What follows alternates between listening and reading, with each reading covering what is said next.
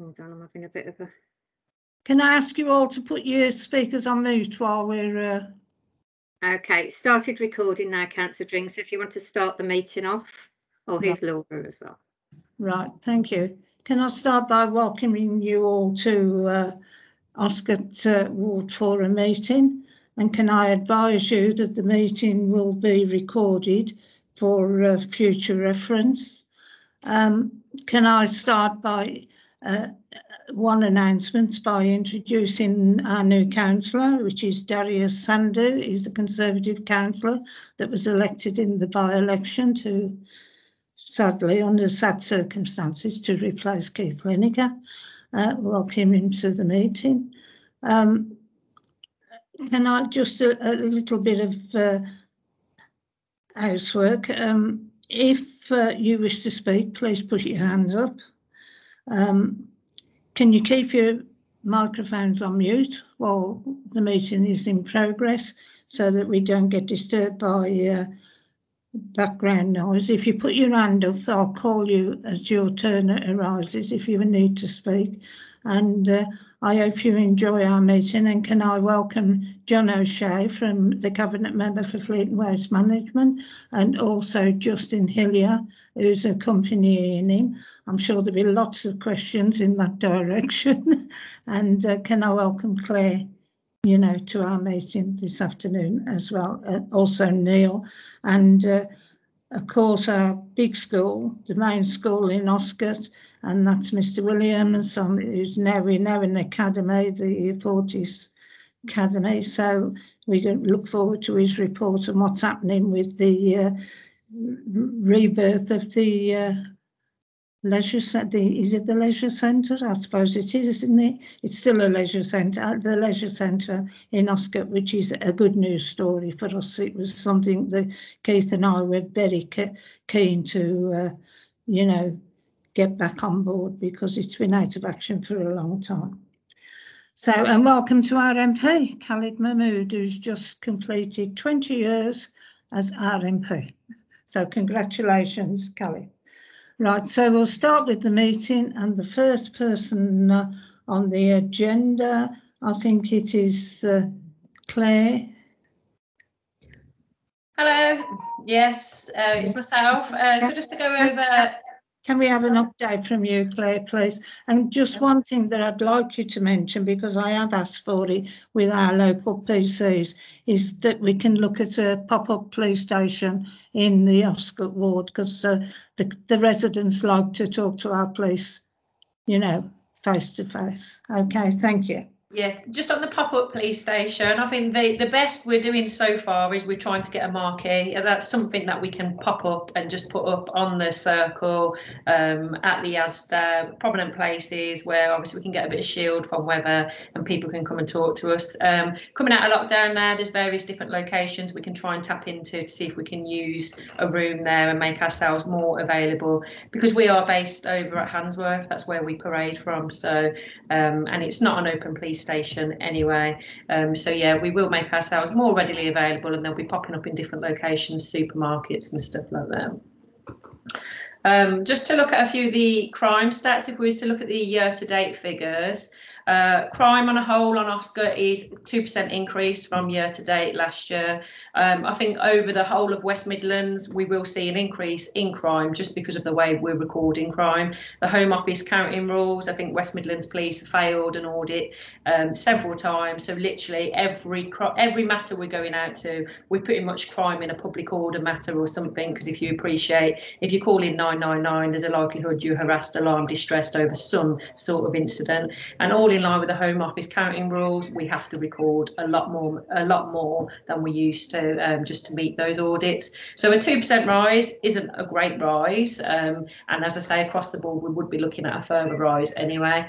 In terms of robbery offences, for year-to-date figures, there's an increase of 9% up on Oscott, but if we look at that in terms of crimes, it's gone from 44 offences this time last year to now 48 offences this time this year. Under 25 violence, we've seen a huge decrease in that. Year-to-date difference this month compared to this time last year is a 52% decrease. There's a lot of work that's gone in around the youth.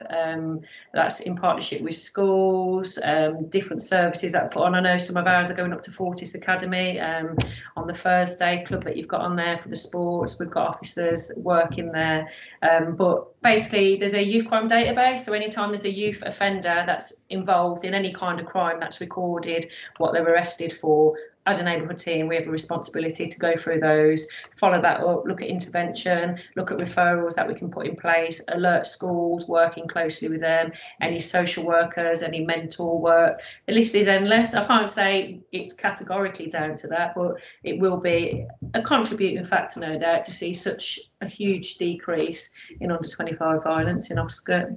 Vehicle crime also, that's down 30% from this time last year. This time last year, 168 offences, vehicle crime, and we've gone down to 117.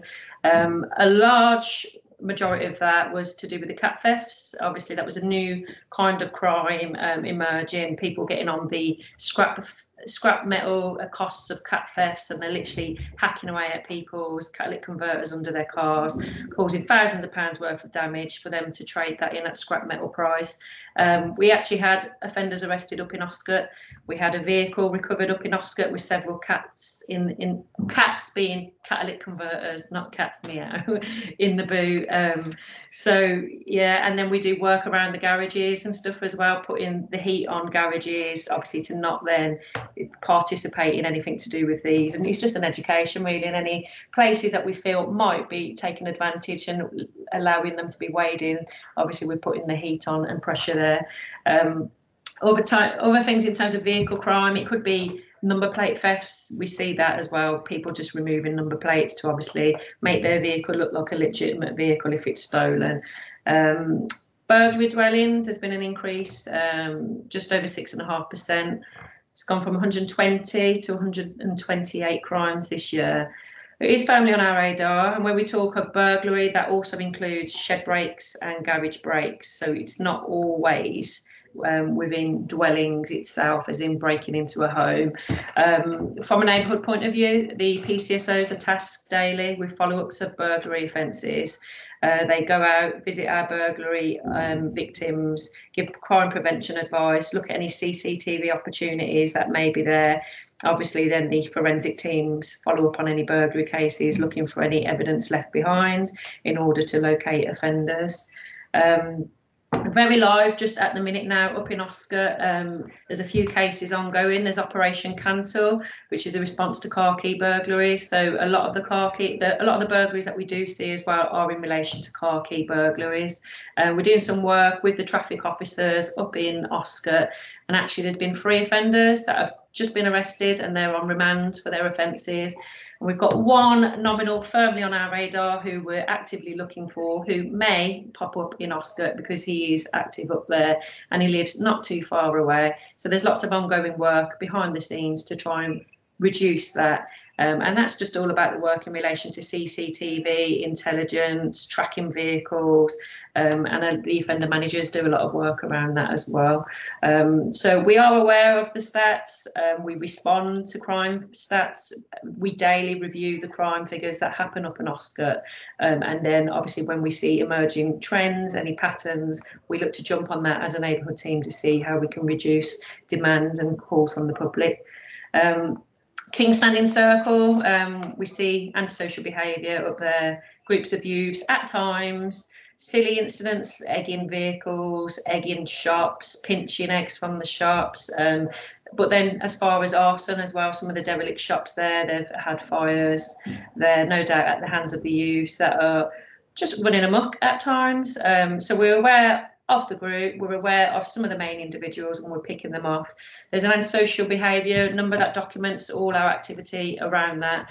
There's 1 individual that's not too far away from where all the activity is, and we're doing a lot of work with the Youth Offending Service in order to put restrictions on him to curb his behaviour and non-association and certain activities that he can and can't do. As well as that, we've got dispersal order that was running last week. So our inspector can sign up dispersal orders for locations that are hitting high levels of activity in relation to antisocial behaviour. He did sign one up there for last week, and obviously we'll continue to monitor, and where possible we'll use our dispersal powers to combat the use there. Obviously we haven't got members of the public in the meeting today, but it would just be to urge people to continue to report matters to us. Loads of times we'll be up there patrolling and we don't actually see it. It's just luck of the draw whether we come across the group on that particular day and time. So we are reliant on members of the public reporting the matters to us so we can respond to it. Again, should we be on duty, because the neighbourhood team aren't on duty non-stop, and then if we aren't on duty, you're reliant on the response officers, but obviously jobs are graded by emergency and the threat harm risk from the logs. So if it is an ASB matter, if there's no officers free, of course they're going to go and attend the burglary that's in progress instead of the antisocial behaviour matter. But where we are on duty and it comes through, we would endeavour to go and respond to that. Street watch patrols are back in full swing now. The team regularly go out. I think we've got 3 street watch groups up in Oscott, and the team go out with them more often than not, but we contracted to twice a month for each team, and I know Brad and Nick often go out with them, and I think we've seen a few familiar faces across the board here that have gone out at times with the street watch groups as well. So again, anyone that's interested in that, then by all means get in touch and we'll look to do the relevant in regards to risk assessments and stuff and get you on board to join in with that. We work close with the schools and youth provision. We've had various inputs at different schools. We've got a schools officer as well who works with the schools. We've started knife arch operations at the schools, just random searches of the children to act as a deterrent. Obviously, we know knife crime is on the rise. Luckily for Oscott, youth crime is declined, but we just want to stay on top of that because we know there's a lot of children from outside of the area that attends the schools as well, and there's different crime trends in different areas in particular. So we just want to stay abreast on that and keep the children on their toes, I suppose, that they cannot just freely carry knives, and we will take action. Summer camps, there's various summer camps, different provision going on over the summer, and again we'll endeavour to get involved in that and try and keep as many kids off the streets causing the antisocial behaviour and keep them in active provision and things that are going to keep them involved, engaged and away from antisocial behaviour. As I say, daily we review the different locations, review the crimes, and we will respond if we see a pattern of antisocial behaviour, for example, at a location, then we will respond to that. But it's reliant on people calling in and telling us where these things are happening, short of us stumbling across it on our tour of duty. We do proactive patrols more often than not on our late shifts. Early shifts, they are tied up a lot with different arrest attempts commitments and various different bits, and obviously getting out and about, engaging the community. But our late patrols, more often than not, they're proactive patrols, a mixture of plain clothes and uniformed patrols.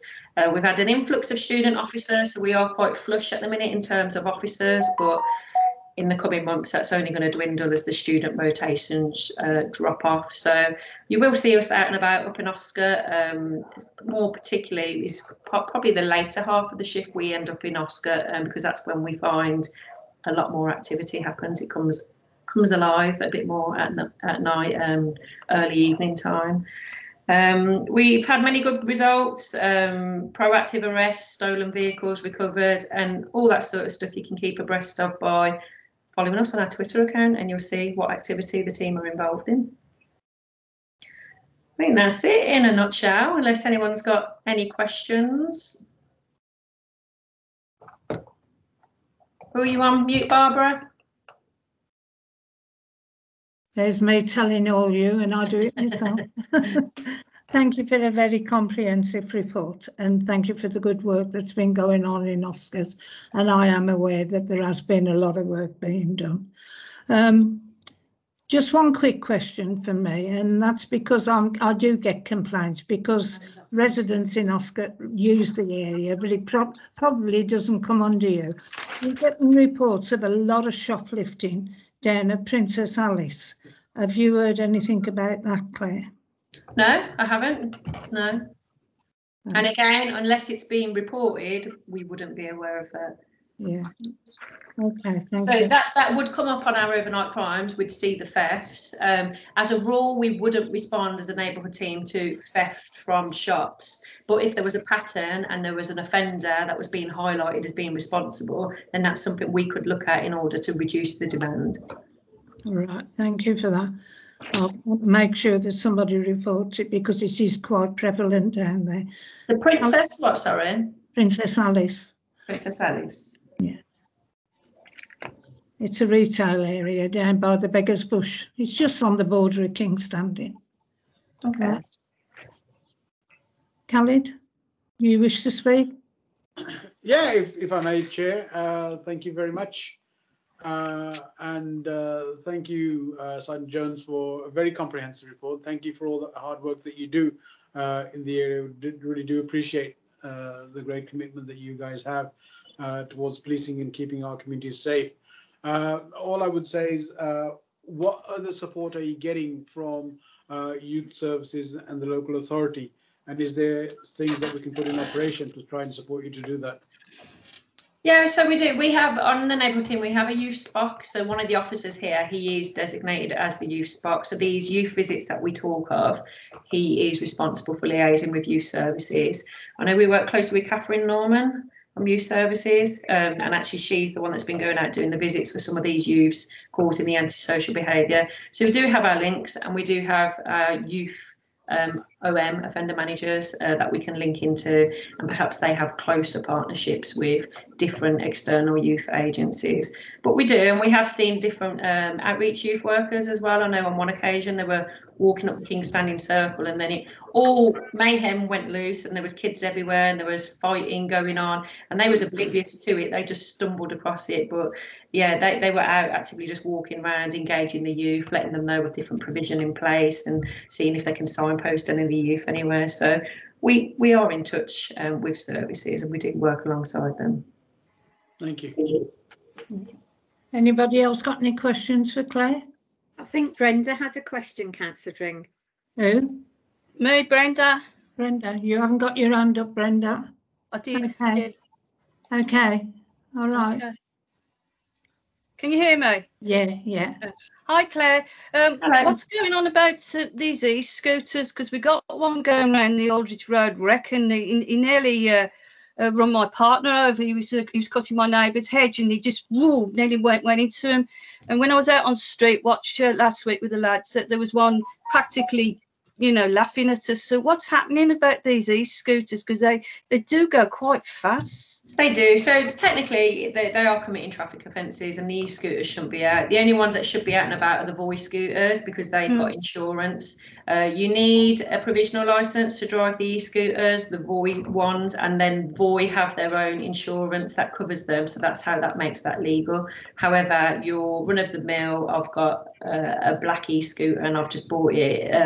You can't just drive around on them, and they are committing traffic offences. The problem with that is 9 times out of 10 the kids, and then do we look to put points on children's licenses before they've even got one? So more often than not, it's an education, what we try to give, and obviously let people know the risks, and if need be, return them home to parents. But that's reliant on us catching them also. So the kids that just zip off away from us and ignore us, well, we're not inclined to then pursue after them and drive after them in the car for them to go out into a road and get swiped off it. And then it's kind of, well, why was you chasing them on the e-scooter? So we have to be balanced. Technically, by the law, by the book, yes, they are committing offences, but do we want to penalise children and affect their future licence that they may obtain? It's perhaps not the stance we'll take, but then that's everything on its own merit. If it's one of the ASB nominals that are causing non-stop issues upon King's Standing Circle, they're already on our radar, and then we see them doing that, then there's ways and means of targeting people. But no, as a rule, it's more education. So I have stopped people before and I've asked them to take it home, and they'll come off it and walk and say they didn't know. But I'm sure the next day they'll be back zipping around on it as well. But Okay. It's all about priorities and where do we go. There's a handful of officers we've got. Where do we want them concentrating their efforts? Okay, thank you, Claire. No worries. Has anybody else got a question for Claire? Mr. Williams has, Councillor Dring. Yeah, it was just really to add to what Claire has said. When I do my agenda item regarding the leisure centre, our projects for young people at Great Barr Leisure Centre are all hubbed through what's called Safe Haven, which is a police run project based around trying to use sport as activities in order to engage young people, particularly in the evenings. So it links with what Claire was saying about the police liaison officer and the work that we do closely, but I'll cover that in that agenda item. And then secondly, I just wanted to bring people's attention to a nice event that will happen this Saturday, again, which has been set up with direct help from the police. And it's a community cohesion fair, which will take place at Fortis Academy from 11 o'clock in the morning until 3 o'clock in the afternoon. So I'm going to just read the flyer to you. We've advertised it to all the local schools and all the local primary schools. So it will involve community groups, music, delicious food, and a special appearance from West Midlands Emergency Services to showcase the amazing work that they do, including emergency vehicles and police drones. So it's up the service drive where the leisure centre is. So it's all based around the leisure centre, Great Barr Leisure Centre, and then we've got a sporting provision in the leisure centre, doing some work with children that come along on the day with their parents as well. So that's this Saturday, 11 in the morning till 3 in the afternoon. Kanar Talabani, who's our schools liaison officer, has been instrumental in helping set that up. Right, thank you. Any questions for Mr. Williams? No? Right, thank you for that. Nobody else has got their hand up. Claire, if you want to stay, you can stay, but I know you're busy. If you need to go, then that's okay. Okay. Next item on the agenda then, if there's no questions, is, hang on. The Cabinet Member for Fleet and Waste Management, or Street Scene and Parks, is John O'Shea, and accompanying him is Justin Hillier. John, we're going to welcome what your comments with regard to the closure of Perry Barr Depot and what effects that is going to have on the residents, because residents are asking a lot of questions because of the closure. They think that it's going to increase the fly tipping. I'm trying to assure them that that's not going to happen, and I hope I'm right. So can you touch on that, please? Of course, Chair. Thank you. Just to brief the meeting in what my portfolio covers. It's grandly titled Street, Scene and Parks. It's mostly to do with bins. We put out something of the order of 170 rounds a day across the city of Birmingham. That's about 27 million bins a year that we collect. And we clear something of the order of 1,000 tonnes of municipal waste every single working day. I've also got 591 parks covering some 14 square miles of Birmingham and bits beyond the city, ranging from the 2,500 acres of Sutton Park down to the small neighbourhood parks. We serve something of about 1.2 million people in about 450,000 properties across the city. So it's a big operation. It is the largest waste collection service in the UK. We've been on a bit of a journey over the past few years. We'll probably all remember the strike action towards the end of the 2010s. I took over in 2019 and we were dropping 1,000 roads a week not being collected. That is now down to an average of somewhere between 4 and 20, depending on access issues. And there have been problems this week, in particular out of the Perry Barr depot. We're being hit a bit hard by a couple of issues. across the service. One is we have some members who are having their second jab and they're having a bit of a reaction to it.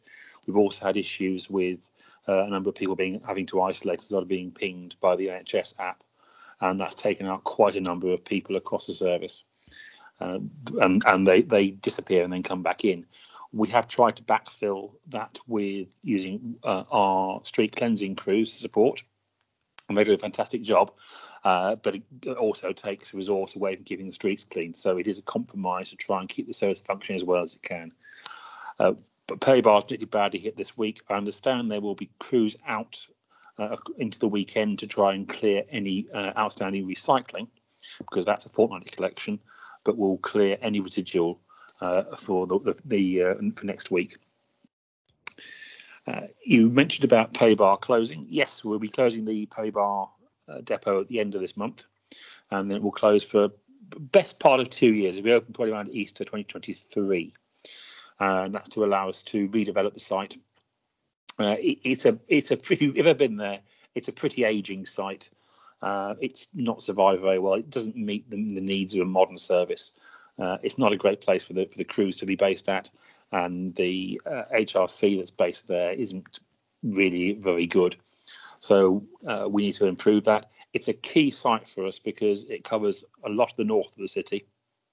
It's a waste transfer station, so all the crews bring the rubbish back in there, and that is then trucked down to Tyseley for disposal or to Four Ashes for sorting for recycling. So it's a key site for us, and we're going to redevelop that into a modern waste service with a modern household recycling centre and appropriate accommodation for our crews. Now, in the meantime, the crews will be relocated to other sites to work out of there, so that there shouldn't be any impact on the service on the streets. As for the HRC, I'm afraid that residents will have to use one of the 4 other HRCs. The nearest is probably going to be the one at Carter Bromwich, which is also one of our least used. So there is spare capacity there to take any waste that they want to dispose of.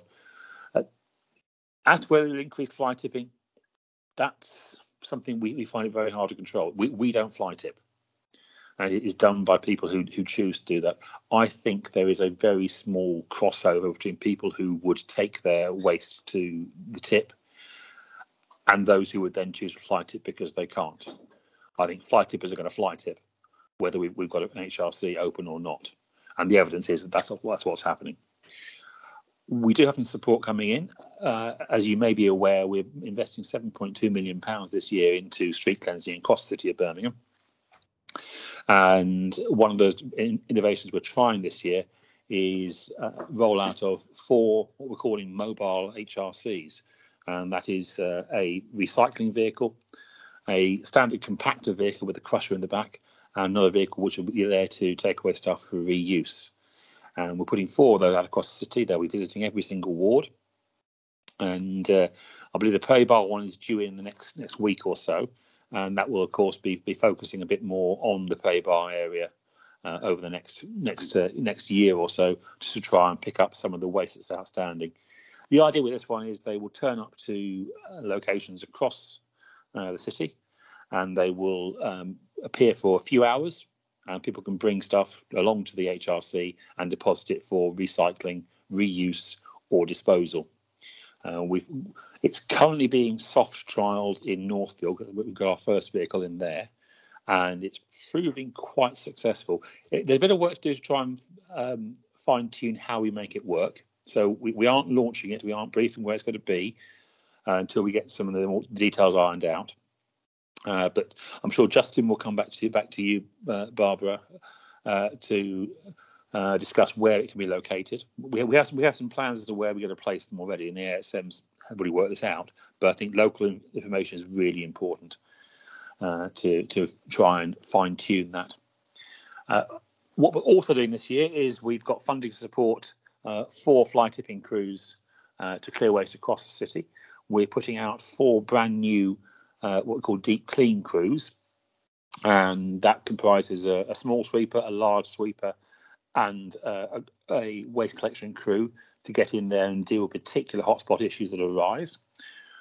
We are deploying 12 new CCTV cameras across the city to try and catch fly tippers, and we're taking through Cabinet next week a revised policy on CCTV usage. So we'll actually be able to publish those images in a Crime Watch style way and ask people to identify those people that we see fly tipping on our streets, because we're not going to tolerate it. There's no reason why we should. We've also put extra resource back into our waste enforcement unit to work across the city to target issues like this. And we have 6 brand new officers working in the 6 worst affected wards in the city to liaise with businesses and residents to try and improve the situation in those worst affected wards. We'd like to do more on that, but there is a significant cost implication to put that out across the entire city. Also add in 3 new crews to tackle graffiti. We're putting more support in for volunteers. We've got some great people out there who help to keep the neighbourhoods clean and tidy, and we're backing them up. We've already issued some 5,000 pieces of equipment, and that ranges from litter grabbers, bag hoops, shovels, brushes, brooms. We've got our new street boss mini carts, which can carry 2 bags for rubbish disposal and a range of tools. And we've issued out over 20,000 blue bags to help our neighbourhood volunteers help keep their areas tidy. And that's a brilliant bit of work they do. We're partnering up with Keep Britain Tidy this year to do some behavioural change work to try and improve the cleanliness of the city and also educate on recycling. And something else we're doing out there. And of course, there's Love Your Streets, which is something we've been running for a while. And that's also a hit team that will come into different parts of the city and deal with particular issues. That's a multidisciplinary team, so that may well involve the police. It can involve the fire service. It will involve our highways team to look at issues on the road in terms of repairs and where shops are encroaching onto the highway. They will bring out our enforcement officers to look at properties and shops that haven't got trade waste contracts. And we've also got Veolia who will come on board to help educate people about what they can recycle and how, because that's something we know is a big issue. A lot of areas people actually don't understand what we can recycle and how they can do it. So we're going to put some time into that as well. So it's a major package. It's the biggest investment in the city's street cleansing in a generation, and it's going to make a real difference to our city's streets. My final thing I want to say to everybody is we need the help of the people of the city to make this work better. And key to that is don't support fly tippers. Somebody who comes to your door with the white van and says, I'll take that rubbish for 20 quid, it's not going to a licensed recycling site. That is going to end up somewhere on the streets of this city, and that can be in any ward of the city, but is more likely to end up in, frankly, our more deprived wards. That's where they really get hit by this stuff. So please don't support them. You are supporting criminals. Where we have evidence, we do prosecute, we do seek jail time, we seek fines, and we get their cars off them and their vehicles off them to crush them. The city is not tolerating fly tipping. I was very intrigued to see a headline on the Birmingham Live site yesterday that Solihull are angry about how we're doing a better job than they are in tackling fly tippers. We are carrying out more enforcement work than they are because they aren't doing anything. So we're doing significantly better, and they're actually genuinely worried that we are going to deter fly tippers from Birmingham and they're going to go across the border into Solihull. So we're upping our game, but we need the support of the people of Birmingham to help us do more and do better. Thank you, Chair. Thank you, John. Thank you for your report. John, the closure of Perrybar Depot is a big thing for Oscott, and it's an important issue. How is it going to affect Oscott with regard to the crew? Are we still going to maintain our current crew? Because our current crew, you've got to sing the praises where praise is due, because, they're quite good with what they do in Oscott. And we keep on top of the fly tipping in the main on Oscott. And, you know, Justin and everybody else is very cooperative towards us. So we're reluctant to see our crew get dispersed, and we're not going to have the same crews operating. So we need to know what the mechanics of maintaining the standard that we've got now in Oscott is going to be when the Perry-Barr depot closes down. Please don't forget, Barbara, it is being closed for refurbishment. It will reopen. It's not closing and going away. It's closing so we can I know that. bring up to date, and we can get that depot ready for the future, and to help our crews out. See, Justin has his hand up, so I'll bring him in a second. But I'll be surprised if there are going to be any changes as a result of this temporary closure to the crews that you get. If I can pass across to Justin there. Okay. Hello, Chair. Hello, Justin. Chair, we're not going to move any of the crews from out of Oscott. The street cleansing crew will stay the same crew you've currently had for years now. Obviously, we've just got a different way of working, especially when we have to remove some of our refuse collection vehicles to disperse to be based at another site while the majority of the work is undertaken at Perry-Barr. For now, we'll be on site. We'll be working. It's just towards November, we're looking at moving most of our RCV fleets out of Perry-Barr to another depot or to another piece of land that we've got. It may mean they've got some more travelling, but we'll put in place work so that the crew will be able to complete their rounds. Our crew should stay the same. It's just that the brunt of the work is going to be based at Perry-Barr, but we'll still be operating from here. To the works. Right, thank you. Is there any more questions for John or Justin? Khalid, you'd like to come in? You got your mic on, Khalid.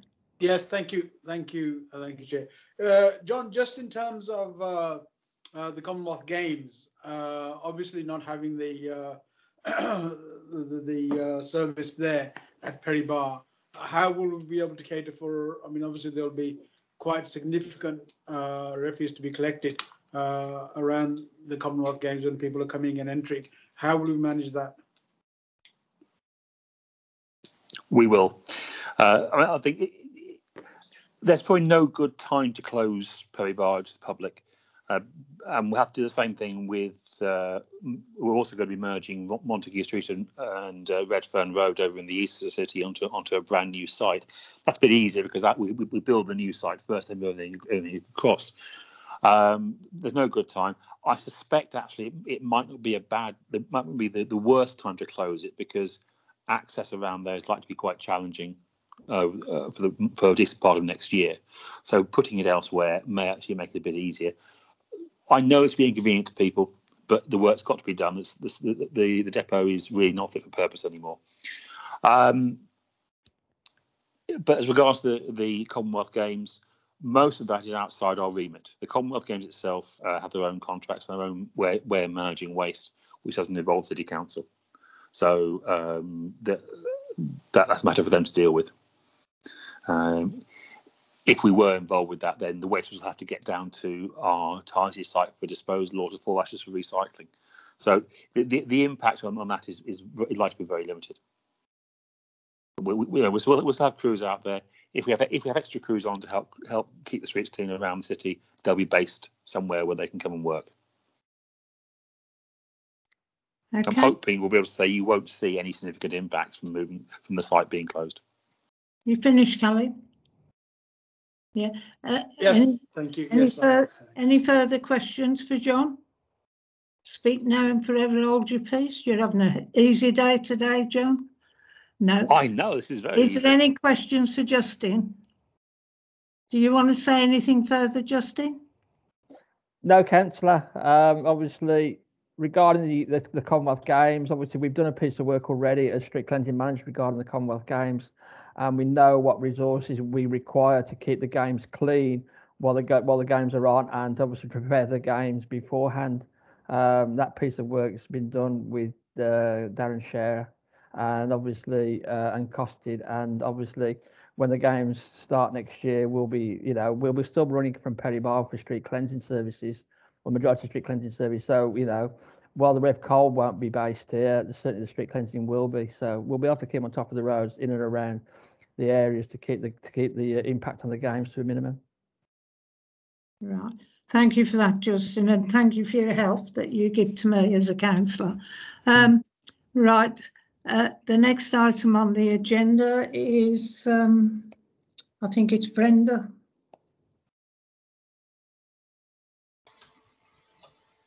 Chair, if I have permission to leave.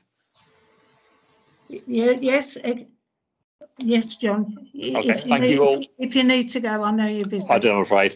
Take care, everybody. Bye-bye. Can I go as well, Chair, please? Yes, yes, Justin. Thank you, Chair. Thank you Bye-bye. for coming. Can No I problem thank at you all. for coming? Yeah. No problem at all. Thank you. Bye-bye. Thank you. Bye, Justin.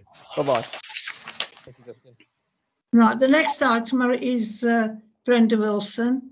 Brenda is going to give us an update on what's happening down on the Queslett Nature Reserve. Brenda? Can you hear me, Bob? Yeah. Hi, everybody. I'm Brenda Wilson. I'm the Secretary of the Friends. Hi, Khalid.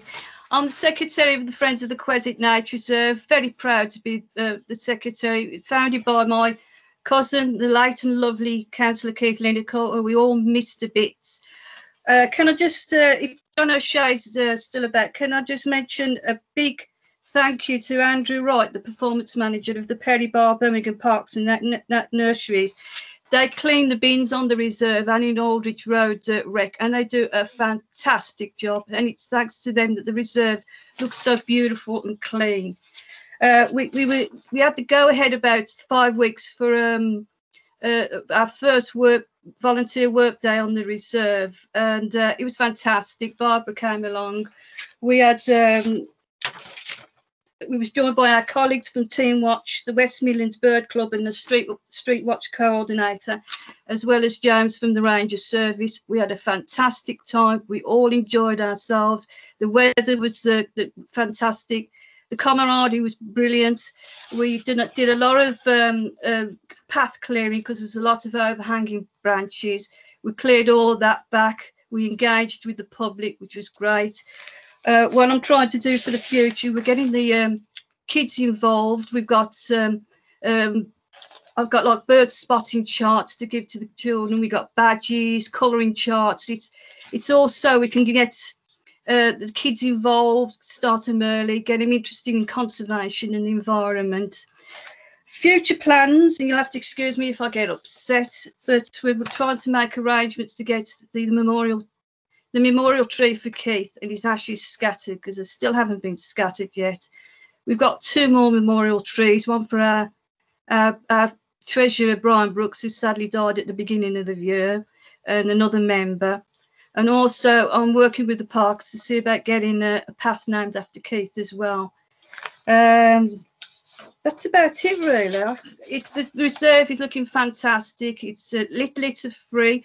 We're not having a lot of trouble with the antisocial behaviour. The police do regular walks on there. We've got a street watch, and we've got lots of clubs. We involve the West Midlands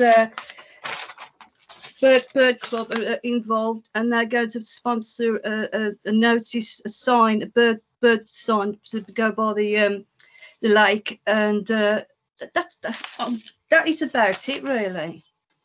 Right. Thank you for that, Brenda. Brenda does a fantastic job down at the Nature Reserve. Her and John are what we call our resident caretakers, and we thank them for all the hard work they do. But needless to say, you know, the Queslett Nature Reserve is the jewel in the crown for Oscott, and we're very protective of it. And certain people at certain times seem to have their eye on other plans for the reserve, and we fight it all the way. We always have done, and we always will do. So thank you, Brenda and John, for all the work that you do down on the Nature Reserve and all the other people that are involved. Thank you. Thank you for your support, Barbara. You've been brilliant since we lost Keith. Okay. Thank you. Khalid? Yeah, just to say thank you, Brenda. Thank you for all the great Thank work you, Kelly. do, and John, and certainly Barbara continuing to support that is fantastic. I think what's really important is that I certainly will support it more. I'll come to any of the events that you want to call me to. Any issues in terms of naming, and certainly we said we'll do something about putting a plaque up for Keith as well. So very happy to do that. Just let me know what the details. I will do that. And really, Barbara's quite right to say this. We need to fight for this. This is a real important bit of nature. I'm sure as the head's also nodding his head, we can use some of the children from the school as well. And it'd be a really fantastic resource for us to use. And I really, Barbara, it's worth fighting for every inch of the way, because this is a fantastic opportunity. This is a fantastic asset that we have, and we should support it as much as we can. So I'm very happy to do that. Thank you. I mean, the headmaster, we would like to be more involved with your school. We'd like to see more school children, doing nature studies over there. This is our ambition, is to get more youth involved, because never more so now. So with the environment crisis that we're going through, we need the youth on board. Right, thank you. If I've got Williams. I think Neil was before me, but I'm happy to respond to Brenda. So I had my hand up, Brenda, for exactly that point, really. First of all, to thank you for your efforts there. Going back, probably 12 years, we used to take a group. I used to take a group over there, and we cleared some rubbish and things from the site when I first met Keith. Then there was a bit of a hiatus in the school. With my role now, I'd like to talk to you outside this meeting about building it into our curriculum. I would love that. So in essence, we've got New Year 7s that will start with us in September. I would love to get all of those children, probably staggered over about 3 or 4 days, out to spend the morning in the reserve, and then build it up through the year groups. We've got an army of volunteers with the young people who would be happy to help with volunteering, because it's part of that character curriculum that we're really keen to build here. And also some expertise amongst staff, maybe. I mean, I'm a trained ecologist, even though I'm a head now. So we've got an active interest, really. We've got a nature garden in school, and we try and link the two. But maybe outside of this meeting, to build on the things everybody's mentioned, Khalid was saying about how important green spaces are, and absolutely, and it's the young people that will make or break, the protection and the success of the environment going forward. So I'll try through Barbara. If I contact you, Brenda, we'd like to invite you into school and make some plans. That would be lovely. Sorry, Barbara, I would love that. Please do. Can I just say, Mr. Williams, that you include the councillors in those discussions? Okay, yes, because will Barbara, yes. Yeah. I'll go through you, Barbara, for contact. Okay, thank you. Sorry, can Neil, I just say, Chair. Neil, you wanted just to Mr. Williams. Chair, just to Mr. Williams, I hope to see you on Saturday, but certainly also would like to have a chat about the school with you. So perhaps we can pick some time in to have a chat, see how we can work together on that. Yes, yeah, absolutely. Thank you. Neil, you got your hand up. Thanks very much indeed, Chair. And I'd like to echo the comments that have been made by Councillor Dring, by RMP Khalid, and also by Mr. Williams as well. Brenda, you John, and the whole team do a marvellous job. But what I'd like to do is give another offer on top of that, because we do have some area-based funding that's available. So to support some of the things that you're looking to do through our neighbourhood network scheme, we'll be able to support some of that. And I'll be speaking a little bit later about Celebrating Communities Fund that you can also apply for to help you with some of those, those plans that you have, and also to support the ongoing fantastic work that you're doing down at the reserve as well. So I just wanted to add those, Chair, if that's okay. Thank you, Neil. That's fantastic news. Well, thank you. Darius, had you got your hand up, Councillor? I was just gonna, what you were saying about being part of those discussions with Mr. Williams and Brenda, and regarding the nature reserve. You mentioned my point for me, Councillor Dring. So yeah, I'd love to be part of those discussions as well. And I think the ideas that you both just shared there. Well, the nature reserve belongs to all of us, and we all protect it. We all protect it. And just to echo what Neil said, they're echoing all the other comments. the work that you all do in the nature reserve is fantastic, and believe me, it's a reserve for everyone, and it's a fantastic place. It really is. So, but you mentioned my comments for me, Councillor Dring, so that's fine. Okay, right. Any more questions for Brenda? No? Right.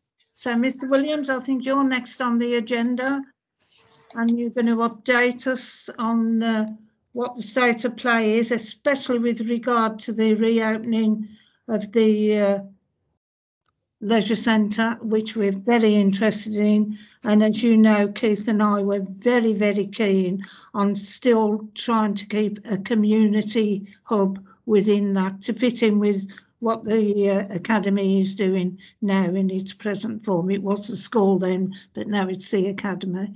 Okay. Yeah, thank you, Councillor Dring. So I'll just put a little bit of history for the leisure centre. Going back 10 years, it was a community hub. It was used from 8 o'clock in the morning through till 9 o'clock at night. A variety of different activities based around mainly sport, but also I'm aware that things like mother and baby groups use the facility. In essence, what happened is 2014, it was decommissioned by the local authority based on funding, ultimately through austerity. It was the austerity drive that put the nails in the coffin. We were asked to take the centre on, but take it on in its entirety with costs, but we had no funding attached to it.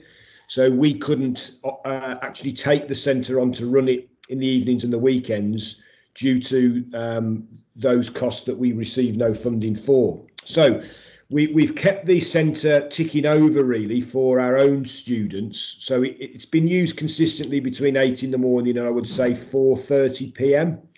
But obviously the loss of opportunities in the evenings and weekends for the community, and particularly for young people.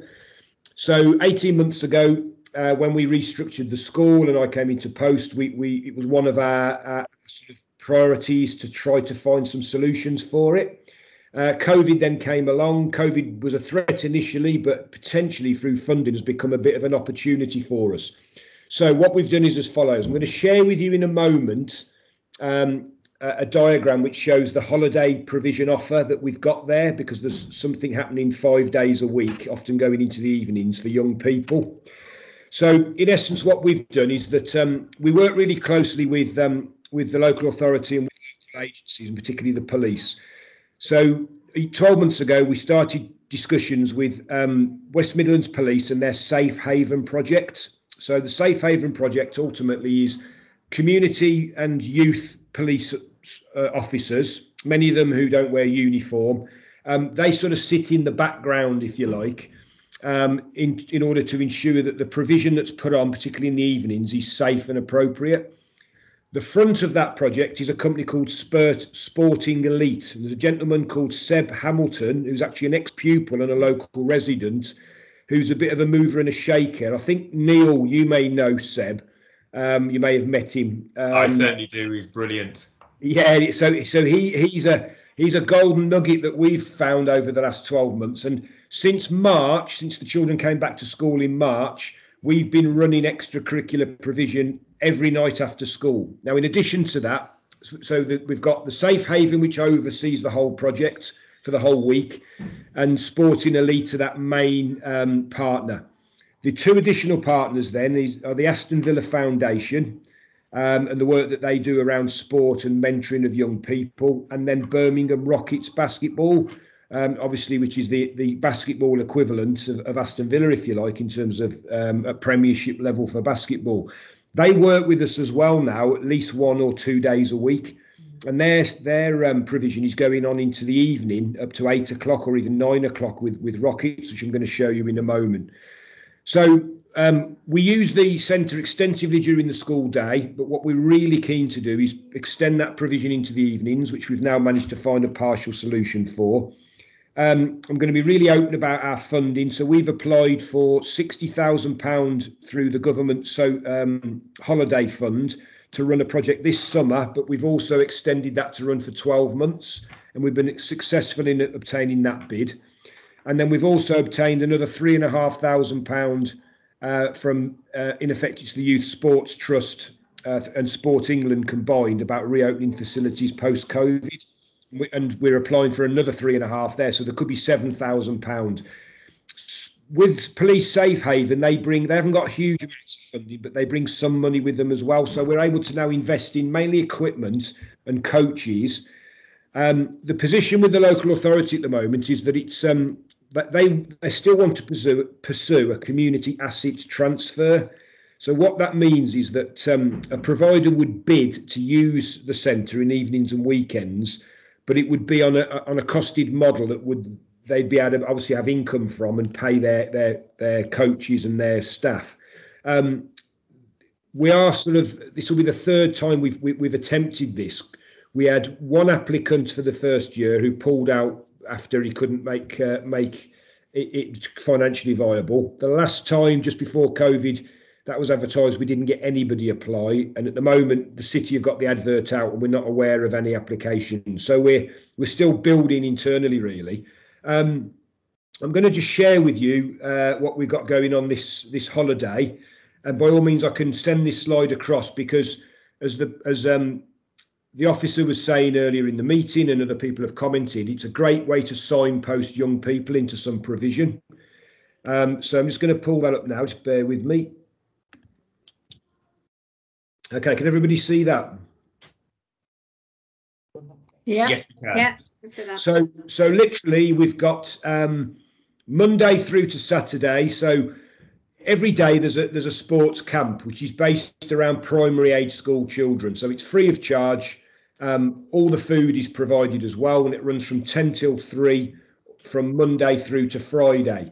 On Saturday then, that offer is extended to a lower age group of 4-year-olds up to age 12-year-olds. And there's a staggered programme there of like a sport-based club, but they also do arts and crafts and things for those age groups. If I'm to come to the bottom row, so City of Birmingham Rockets are here. They work with us. They want to come in from 4 till 9 o'clock, which will start not this coming Monday, but the Monday after. And that will be open to a range of different ages, including older teenagers and young adults, and they again will stagger their times. Younger children will come in at 4 o'clock, and those older teenagers will be from 7 o'clock onwards, and they'll agree that with the kids who come along and join. So that's a really nice provision for Mondays, and we can signpost groups of children into that. Then on the Wednesdays, then 2 till 5 o'clock, we've got 80 places available for different sports. Football will underpin it, but there'll be different sports on there, all free of charge to young people again. So if there's a group of 14, 15-year-olds that are kicking the heels and maybe getting into a bit of bother, it would be ideal to signpost them down to the centre. Seb and his team are really well skilled in engaging even tricky young people and unpicking, those barriers and getting them involved, and that's really good. Then on Thursdays, we've got what we're calling the Safe Haven Youth Club, and that will run from 3 o'clock till 8 o'clock. 100 places available for young people again, and we're signposting some of our vulnerable families and vulnerable young people into there, knowing that they need engaging. But by all means, again, it is something just to have on your radar, that you could actually provide a solution of where those young people could go. So that's the provision that we'll run this summer. In September, the provision, obviously we're open again, so the top line becomes a little bit irrelevant because all the kids are back in school.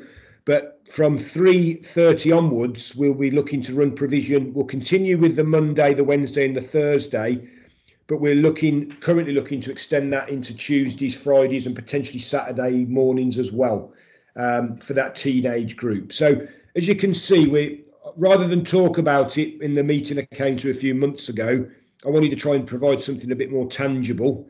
And this is the offer that will go across the whole of the 6-week period. And then that will continue, as I say, for the funding we've got is for 12 months. And we hope to obviously obtain more funding as and when we move forward. The threats and risks to the centre really are those more substantive repairs and refurbishments. So we do know that in the next 3 years, we're going to need to find some money. We've done condition surveys on the building. and there is some substantial investment needed over the next 3 years. But we know that once we've got this embedded as extended provision, particularly into the evenings and weekends, it will give us good credibility to apply for some larger funding pots that will be available, some of which will be through the National Lottery funding. So in essence, that's what we wanted to share with you all today. Right. Thank you, Mr. Williams. Can I just say, you've told us all about what we're going to be doing for the young people, and I commend that. And it's, you know, it's a dream coming true that we're occupying young people and keeping them off the streets. So I congratulate you on the programme that you've drawn up there. Can I just ask you, have you got any plans for the wider community on the social side of it? Because there is an earnings pathway, isn't there, for making some kind of monies to help support some of the things you want to do in the centre. But because the rooms used to be let out, you know, for the social scene of the older public, you know, the surrounding public, is there any plans to start doing that again? Because it is a means of getting revenue into the club. And the other question before you go is that I would like to know is, are our plans working to minimise the antisocial behaviour when the kids leave school at leaving time because of some of the measures that we've put in, and especially the opening up the front like we did, you know, which Councillor Lineker was very largely involved in, you know, on trying to cut down some of the concerns we had with the traffic outside of the school. Yeah, Okay. yeah, absolutely. So firstly then, one of the reasons I came to made contact with you, Councillor Dring, 12 months ago, was exactly that, to try to open up ideas and discussions around the school in general, you know, and the school's perception, reputation, and how we interact with the community, but with a specific focus on the leisure centre. My area of so-called expertise, I suppose, is with young people. We are very open-minded. And really would love to extend the use of the centre to any type of community group. My expertise doesn't extend into all those different groups and how we would fund that and how we would make that work. But we are really keen to just get around the table and just explore those ideas. If that centre was open from 8 in the morning till sort of 10 o'clock at night, 7 days a week, that would be our ideal. That's kind of our vision. We've partly done that, and we're really open to suggestions and ideas and where the need lies within the community to extend it further. So that's the first question answered. I know there's some hands up. Should we stay on that question to begin with, Councillor Dring? Yeah. So, Neil, do you want to come in on this? Khalid was actually before myself. Okay. Yeah, are you okay? I just wanted. Neil, carry on. Yeah, thank you very much. I mean, I just wanted to commend Mr. Williams really in terms of what you've managed to achieve over the last 18 months. Is absolutely fantastic. So the likes of Sporting Elite, I know that they've been really proactive in the ward, particularly during COVID-19, where they actually changed their provision from being out and out sports, youth, health and wellbeing providers to providing emergency food support and befriending and all sorts of things for a lot of the families that actually do make use of the school and the kind of wider ward. So they've been brilliant. So Seb and his team did mention that they had contacted you about the possibility of extending provision within the school. So I'm really pleased at how that has panned out, and they have received funding from us through the local authority in order to do that. And the fact now that you've extended it to the Rockets and you know, the Safe Haven kind of initiatives that you're developing as well through the school, I think is absolutely fantastic in terms of a real good starting point for extending the use. So I'd like to commend you on that. In regards to the extended provision, my colleague, so I presume it would be Dave Wagg, etc., that will be kind of, and also Mark Byrne. I'm aware that it's their kind of area of expertise. although I come from a sport and leisure management background, that they do that. I'm in community development now. So they are helping, if you like, with that asset transfer process, and it has been long and we haven't had success. But I think you're absolutely right in terms of looking at other alternative models. If that doesn't come to fruition, it's something that we really do need to do, to match the benefit of the school or the academy. But as well as that, we have to take into consideration the funding that you need to recoup as well. So wherever I can support in that from a community development and support perspective, I'll do that, and I'll feed in. But yes, really pleased to see where it's going. I know that Councillor Lineker has invested greatly in the development and is really passionate, as is Councillor Dring, have been absolutely fantastic. So we really do need to continue that dialogue and try and pool our resources and expertise where we can to make sure that local hub, which is how I view it, is as used as widely as possible for the local community. Yeah, thank you, Neil. Go on, Ms. Williams, you want to come back?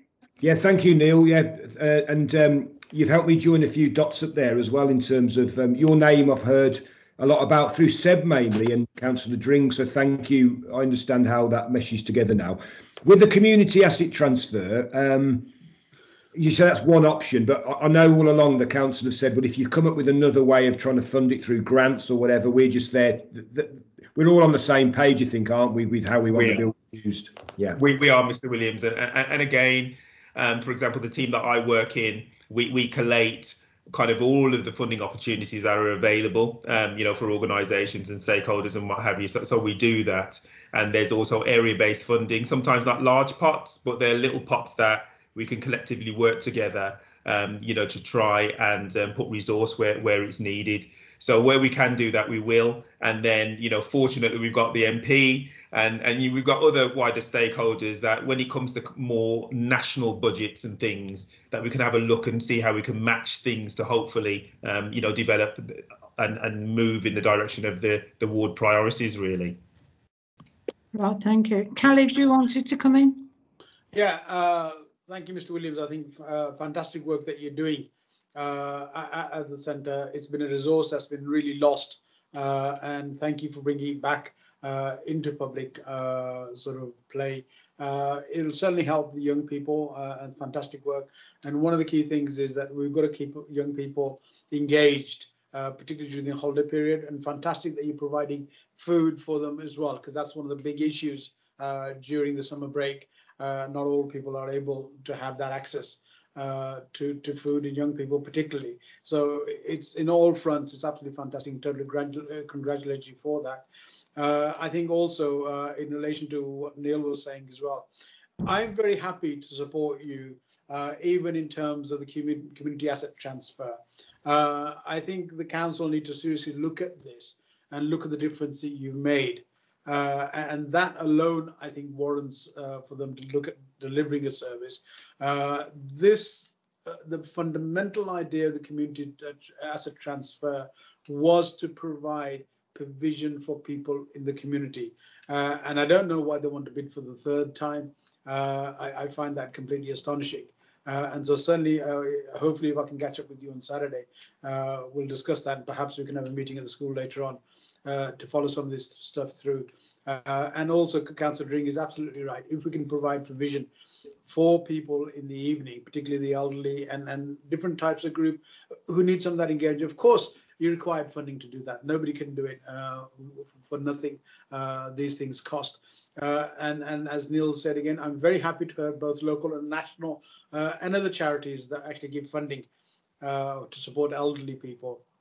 Well, older people, let's not just say just elderly people. I think somebody past 60, I think a lot of people need a lot of support in different ways. There are also issues in relation to health that I need to support people with. And I think that's something with the facility you have, you can put that in. I think the asset transfer can be done quite easily. And certainly I'm happy to go with you to a meeting or do a virtual meeting with the council to support the principle of what you're doing, which is fantastic. And that's what we're here to do. And that's what you've done is an example, not just to Birmingham, but I think nationally, the sort of work that you're doing. And I'd certainly like to support that nationally to be able to do that. I'm very happy to join in. You can get my details of Councillor Dring, all of the details, and let's have a chat and see how we can move this forward. But certainly happy to support you in any way you want. Yeah, really appreciate that, Khalid. That's just wonderful news for us, really, from both yourself and Neil. So Saturday, I'll be here on Saturday, and we'll actually hub it around the leisure centre, so you'll get to see both inside and the condition of the building, which isn't drastically poor, but you'll see that where we're at with it, but also the scale of it. It's a huge resource, and the size of the sports hall in there is just immense. I don't think they actually build buildings that big anymore. So it really is something we want to protect. I'll be on site from probably about 1:15 onwards on Saturday, Khalid. I'm finishing the day off. I was due to be there all day, but part of my family are isolating, and it's had a bit of a knock on. But our staff will be on site from 10 o'clock onwards. Starts at 11, but I'll certainly be there from about 1:15, I believe. So I'd look out to meet with you there. It'd be brilliant. Excellent. We'll do that. Thank you. Thank you. Is there any more questions? No? So I was just going to answer your second point, Councillor Dring, just about it's okay. It's just about slightly different about traffic and thing outside. So as you know, we've fully completed now the front of school transport hub, the bus hub there. Yeah. We've had a little bit of a sticking point yet again by trying to get National Express, the bus companies, to actually agree to send buses there. But we had a bit of a breakthrough yesterday. Myself and campus principal, Mr. Otero, who you'll get to meet, we went out to the bus garage in Digbeth and met with the main managers there. They're going to try to get us 1997 and 128 for the end of the school day, starting in September, which will take the majority of the children off the street, as in queuing at the bus stops down by the shops. Part of the provision we're providing in the leisure centre means that quite a lot of children stop past 3:30 now. So that helps with transport, because it just means that we haven't got everybody leaving in the same 20-minute block. It's spread over more an hour and a half, 2 hours. So that certainly will have an impact. We would like to see more support from the bus companies, but financially it's their issue really, that they've got a COVID grant at the moment. They've got reduced funding model going into next year. But I may be coming back through this meeting for ideas of how we might try to extend that transport. I mean, we're a very large school, 1,600 young people. A lot of our young people will travel in now from Perry Barr, Aston, Handsworth area, as well as our traditional catchment, which would have been more the Hawthorne and King's Standing and Great Barr. So those two bus services, it's 997 and 28. We just want to make sure the capacity is there to get the children going home safely. And the reason being is A, to reduce parking, B, to reduce any perceived antisocial behaviour issues. We also still have 9 staff out in the community after school. So we've got 3 staff on duty in the morning, escorting the kids up from buses. And there's approximately 9 staff starting at the school gates, going all the way down to the shops and the bus stops, supervising children for 45 minutes after school as well. So any of your residents that talk to you directly, Councillor Dring, we would be happy to speak with them to find out exactly where the problem is, and we would investigate and send staff to those locations and unpick what's happened. We would follow a restorative model with the children, in that we would ask the children to find a solution, to find an apology for those residents, and maybe even face-to-face apologise, if not in writing, because it's part of the restorative practice that we now have introduced into the school. So we've got the capacity to support that. One question I was going to ask in this meeting, which is directly relevant, is that we've asked for the police to come down and look at parking again outside the primary and the secondary.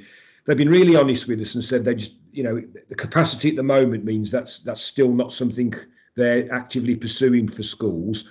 One thing that did work was about 18 months ago, was the local authority parking car, which is a small car with a very large camera on the top, which was taking photos of illegally parked cars and then prosecuting. I wondered if Councillor Dring, you knew anything about the availability of that coming back into the postcode. That's the first thing I've heard, first time I've heard those mentioned, but I was going to bring up the question of the parking, especially around the primary school and the residents there are constantly ringing us about the parking outside the properties. And there's one particular gentleman who is disabled and he can't even get near his own property. I mean, it's quite thoughtless of some of the parents, actually, and looking at the age group of some of the pupils, I'm surprised that they're still having transport into school, when they've got such a public service on offer, and there are school buses and things like that. But there is an issue with residents in that area about the parking. So it's a concern, but I mean, I will make inquiries on the question that you've raised, and I'm sure Councillor Sandu will as well. And we'll see whether Jane Francis or Kate Booth are aware of it and see whether we can direct them to, that particular area, because there are a lot of plans around schools and having vehicle-free areas outside the schools. And I know it's a main artery, but from for parking purposes, I don't see that it would be possible to achieve. No, that the local authority parking car that I mentioned certainly started to have an impact. I think you'll find that parking will reduce, will be a little bit better in September. And the reason why we've got more cars at the moment is that some families are still a bit anxious of using buses because of COVID-19 and just infection risk. But we're seeing that anxiety reduce really week on week now. And we would hope in 3 months' time that people are back on public transport like they were 2 years ago. Right. Thank you for that. Is there any more questions to Mr. Williams? Just a comment, please, Chair, if that's okay. Yeah. So I used to support Councillor Lineker with the meetings that he regularly had at the school, and they were really, really good around safer travel routes to school. If you recall, Councillor Dring, because you attended as well. So I organised that vehicle that you're talking about, Mr. Williams, through the Safer Travel team. So what I'll do, I'll find out who the contacts are, and then Councillor Dring, if I can get you to contact the necessary officers, I'm sure that we'll be able to schedule for it to come round again, because it is a resource that the City Council has. So yeah, leave that with me to find out that information. I'd also like to see the meetings reassume, when we're able to, that we used to have, when all the schools in the area attended those meetings, because you need all the schools on board to be able to achieve some of the things. Even as far as the leisure centre is concerned, you're going to pull the other schools in. So those meetings would be very useful now. Yeah, indeed. Yeah. Okay. So when we can, Mr. Williams, we'll start resuming our meetings. Yes, excellent. Yeah, I'll talk to you outside of the meeting, Councillor Dring. Schools and Police Panel is another meeting which covers the main secondary schools in North. Yeah. It's called the Perry Barr Panel is actually what it's called. I actually chair that panel. That might be another panel for you to come into, to just listen to the various initiatives and things that are going on. A lot of it's based around safeguarding of young people. But of course, that extends into things like travelling. It's a big issue at the moment, isn't it? And there's a lot of work being done. And I think we should tap into some of the work that is being done, from Oscott. We've got a lot of schools in Oscott. And I think it would be beneficial for everybody. Yeah. Yeah. Any more questions? Darius, you want to make any comments? No, I was just going to comment on the parking situation, but once again, lots of residents I think you got so many schools in just a collection of a few roads so close together. Lots of residents have brought the issue up, and that's first I've heard about the car as well, and I think that would be a brilliant idea if it was having an effect. But one thing I do agree with is with the pandemic, with people now choosing not really to go on the, well, still being apprehensive to take the bus. I agree with Mr. Williams. I really do hope that the problem will ease off a bit in September when people get a bit more confident to go on public transport once again. I think the schools and the parking is one of the big issues that I think with one of those schools meetings. I think it would be great to have one of them and just talk with all the schools, because it's an issue that you would all share and residents across the board share as well. So that was my comment. Thank you. Thank you, Darius. Right, is that it? Right. Can I thank you very much, Mr. Williams, and thank you for bringing our leisure centre back to life. It's been very much missed, and I hope we'll soon see people queuing up to use it. You know, I mean, there's a lot of going on there, and, you know, we ought to make people, you know, they should be available to use it. So we need some publicity. Yeah. We need a newsletter. Yeah, let's look next term at maybe getting some other generations in from the local community as well.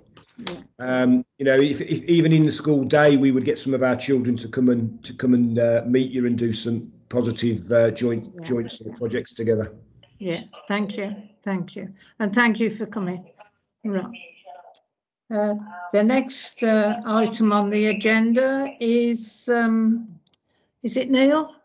I think it is, and I'm conscious of time, so I'm going to be as quick as I can. Well, I hope you're all going to stop and listen to the MP. Mine will be fine. Yeah, absolutely. So I'm quickly going to talk about Celebrating Communities Fund, but rather than just talk, what I'm going to do is just to show you a really quick video, if I can, for those of you that aren't familiar with the fund. If I could just get it to load up.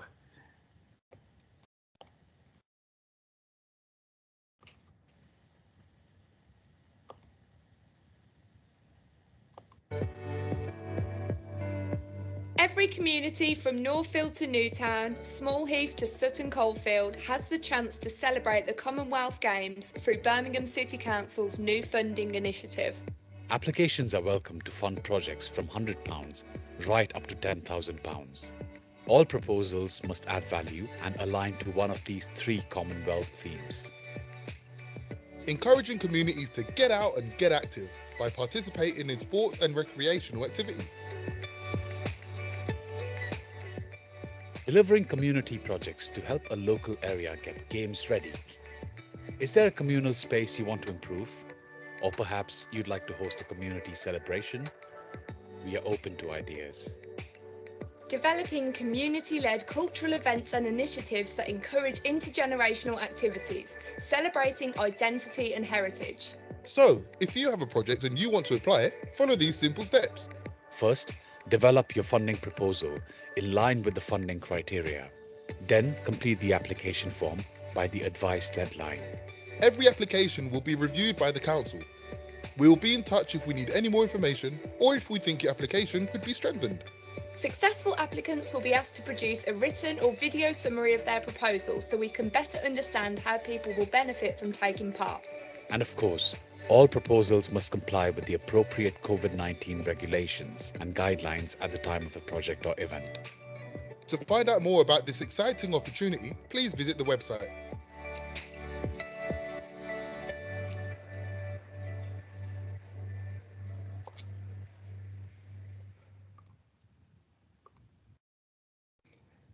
So, Celebrating Communities Fund. I'm just going to give you a brief summary for Oscott Ward.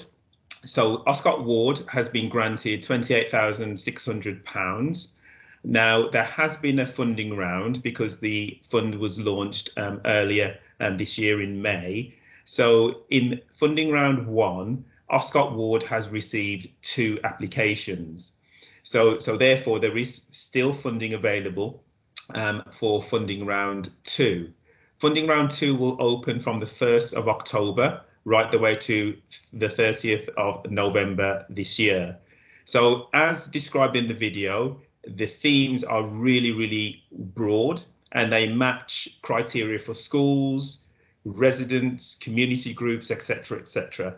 So I would really encourage you to take the opportunity to apply for Celebrating Communities Fund. we're trying to ensure that the activities, they are delivered during the run up to the Commonwealth Games. So that will be next August. But there are projects that, if you like, they are quite long in their delivery. So the team that I work within, which is the Neighbourhood Development and Support Unit, which is in the City Operations Directorate of Birmingham City Council, a bit of a nightmare, and a bit of a mouthful, I should say. We are, if you like, appraising the applications across the city. And in funding round 1, just so you have an idea of the amount of applications that have been received across the 69 wards of Birmingham, we've had over 140 applications, and they vary in type and scale. So as I say, Oscott still has some more funding. It's a great opportunity for you to apply. So I would encourage you, to apply for Celebrating Communities Fund. I'm quite happy to provide you with the links to the funding and also for support that's available. And also you can access that information through Birmingham City Council's website under Commonwealth Games Celebrating Communities Fund, but I will put some links in the chat as well. So unless there are any specific questions, Councillor Dring, I will finish there. And I think Laura Easton is on the call as well, who wants to talk a little bit about volunteering. So happy to answer any questions. Right. Is there any questions? No? Okay, thank you. You'll just be flooded with applications. Hopefully. Okay, Laura, welcome to Oscott Forum meeting. You'd like to address us? Thank you very much. Hi, everyone. Thank you very much for having me here today. My name is Laura Easton. I work for the organising committee at the Commonwealth Games, and I am leading on the volunteer programme.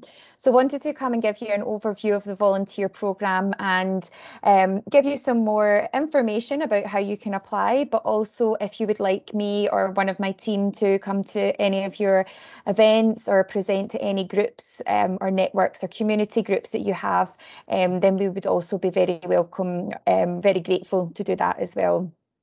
For the Commonwealth Games, we are looking to recruit over 13,000 volunteers to be part of the Commonwealth Collective. Our Commonwealth Games volunteers will be on shift between the 28th of July and the 8th of August, and applications to apply are open now. They are online through our website, which I'll post in the chat just after this. It takes around 15 minutes to complete, and they'll be open for the next 3 to 4 weeks.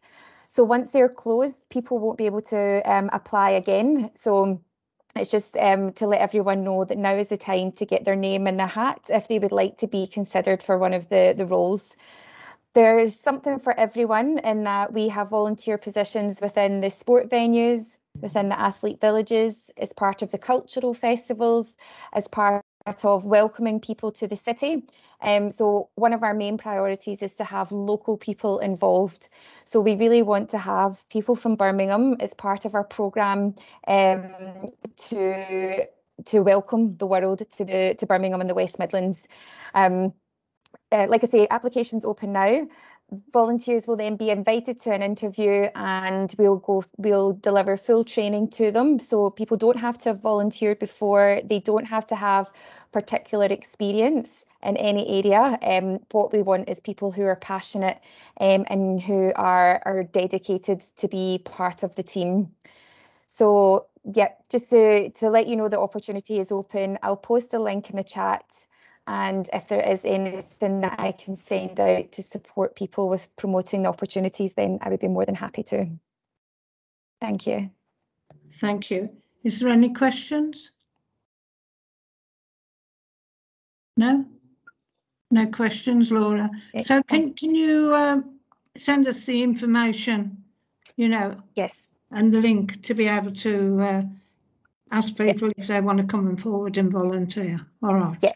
Brilliant. Okay. Thank you very much. Right, thank you. I think her hand's just gone up. Yeah, there. sorry, Councillor Dring, I couldn't find my hand quick enough. Okay. Can I just ask a question about age for That's a volunteers? good question. Yes, That's a very good question. It's 18 years of age from the 1st of January 2022. There will be a young volunteer programme which will launch later in the year, so there'll be more information that will come out about that in the autumn. But for the main volunteer programme, it is 18 years of age and there's no upper age limit. Thank you. Thanks. Okay. Thanks, No everyone. more questions? No?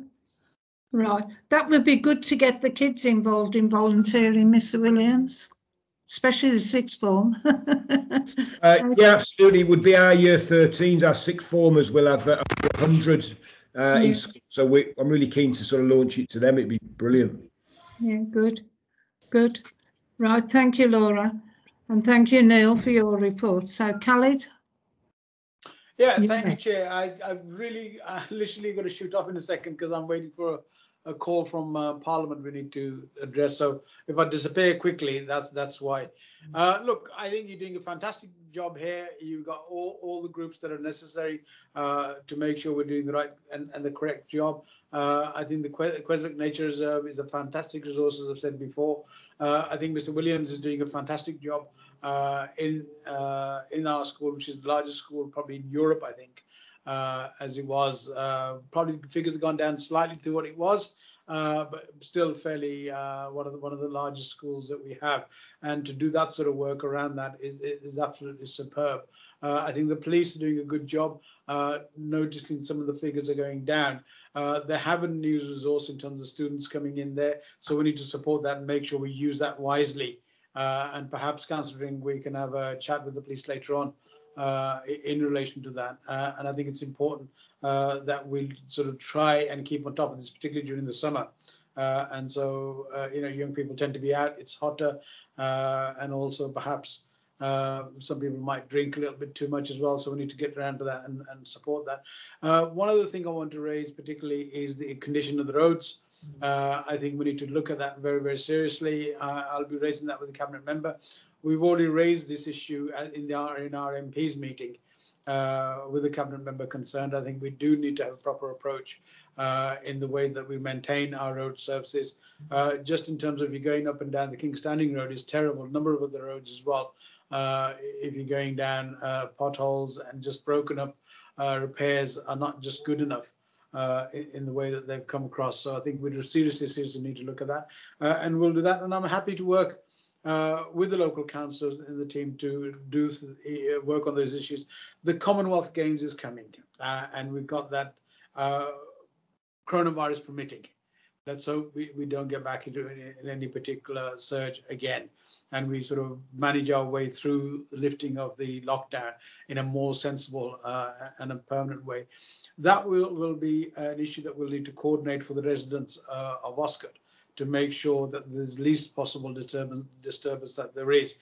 So I'm very happy to set up meetings with the Commonwealth Games people and the City Council in terms of how we manage that and how that works. And of course, I understand, and I've made a huge sort of noise about what's going on at the moment with the one-stop and dropping of the flyover.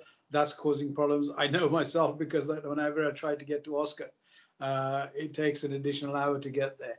So I'm aware of that, and it's not very easy. Continuous dialogue with the council on that will continue, as I've done for the last 2.5 years on that. So I think I'm happy to support that and move forward on that.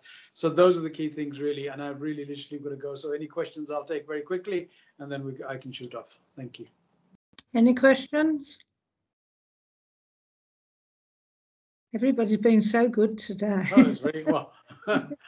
Yeah, I think we've had a very comprehensive conversation, and I think most things have been covered, so that's the reason. Are you all right, Darius? Have you enjoyed your first meeting? Yes, it's been very informative. No, it's been brilliant. I appreciate all the talks given today. Really great amount of information. It's great to see what's happening in the ward as well. So the ward is moving forward, trying to get these issues sorted, as well as we don't sit on our laurels in Oscott. We do work in Oscott. We work. Also, Councillor, I'd like to welcome Darius to the meeting as well. So the first meeting I have had with him as well. So I think it's good. to see you, and let's carry on working for the benefit of the area that we all represent. Definitely look forward to working with you all. And today is a very productive conversation. Thank you. Thank you. Thank you. And thank you, Mr. Williams, for all the hard work you put in and you have done over the years, right?